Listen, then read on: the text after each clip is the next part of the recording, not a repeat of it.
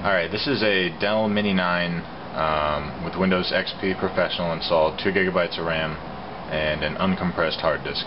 And had a couple of requests to show the performance of this as far as how long it takes to boot. So let's see. This is starting up from being off.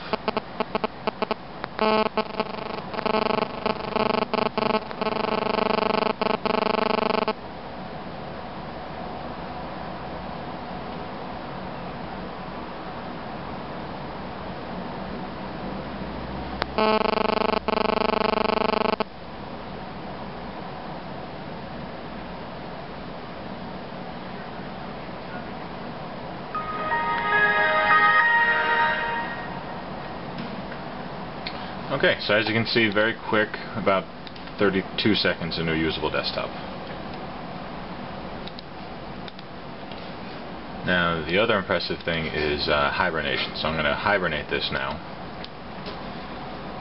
It takes a little while to get shut down with the hibernation, but it's worth it.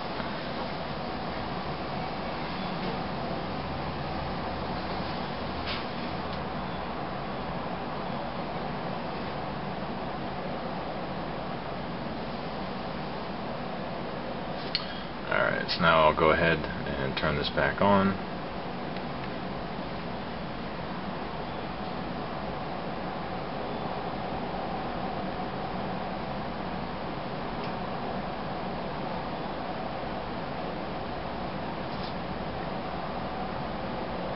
And then you're back at a working desktop in 15 seconds.